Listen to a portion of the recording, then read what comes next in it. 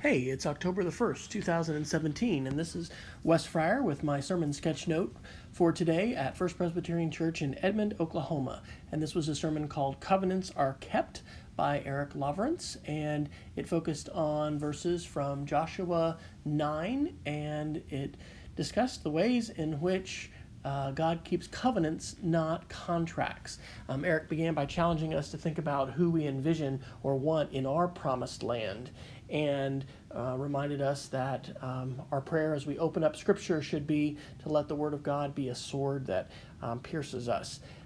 He reminds us that when God dealing with covenants, not contracts, it means God loves us no matter what. It doesn't matter what we do or we don't do. In fact, a covenant can be entered in with someone without even their knowledge, which is what God has done through his son Jesus.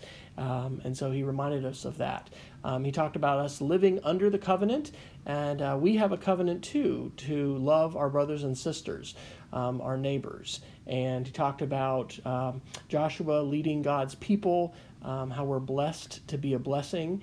Reminded us that biblical love is an action, it is not a feeling. And we're called to share grace, the gospel, and love. We are called to speak the truth in love, and he reminded us that the word covenants is in the Bible 373 times. Covenants are not contracts, fortunately. And so this was a great reminder of how we're called to follow God and to live up to God's expectation of us living in covenant, and the responsibilities that we have to live out the action of love in the ways that God has modeled for us and he calls us to do in his Scripture.